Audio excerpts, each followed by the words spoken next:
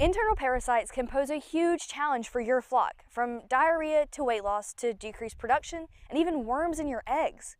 Let's talk about where these unwelcome worms come from and what you should be doing about them.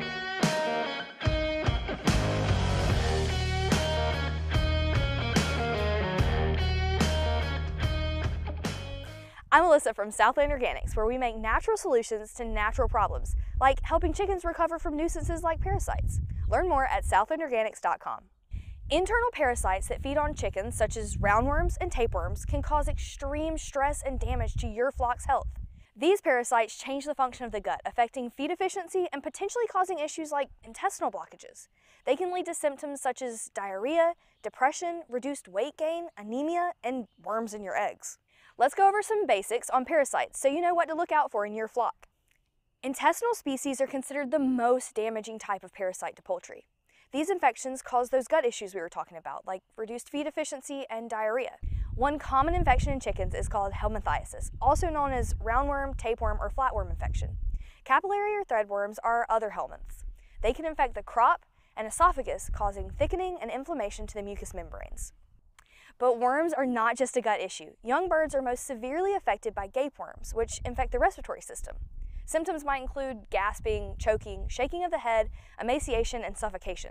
So if you notice any of those in your younger birds, get them checked for tapeworms. Unfortunately, it's not just the parasites themselves you have to look out for. Parasites can carry other invaders like protozoa. One example is cecal worms. These parasites are harmless to chickens, but can carry an organism that causes blackhead disease in turkeys. This is one of the reasons it's not recommended to house chickens and turkeys together. Your chickens could accidentally give a life-threatening disease to your turkeys. Parasites can have pretty complex life cycles, but we usually categorize them as direct or indirect.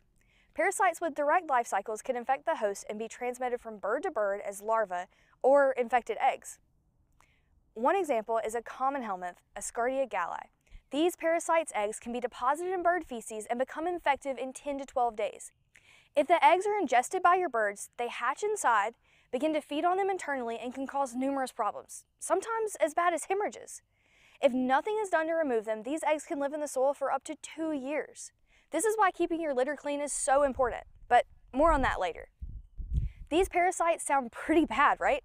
The best way to handle parasites in chickens is to prevent them. Prevention is the best treatment. Here are 7 ways to prevent parasites in your coop. Keep your litter dry. Dry litter is less likely to breed parasite populations. Keep your coop clean. Clean coops make healthy birds. Sanitize your coop whenever you introduce new birds. This way you can get rid of any infection that may have been left over from the last flock. Avoid overcrowding. A crowded coop is harder to keep clean and exposes more birds to more parasites. Keep wild birds away from your coop. Wild birds and their droppings are common transmitters of parasites, bacteria, and viruses. Establish effective drainage in your coop. This will help reduce the buildup of feces.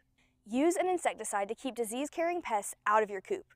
We recommend Insecticide, which is an essential oil-based spray that is safe to spray in coops and directly on birds. Symptoms from a parasite infection can be hard on chickens. Once adult worms have invaded the intestinal tract or other areas, there's not much you can do to get rid of them besides anthelmintic medications. What you can do is help your flock recover from a parasite infection. Encouraging intestinal health can help clear mucus accumulation and restore the absorptive abilities of the intestine. Apple cider vinegar, like our motherlode, is great for this.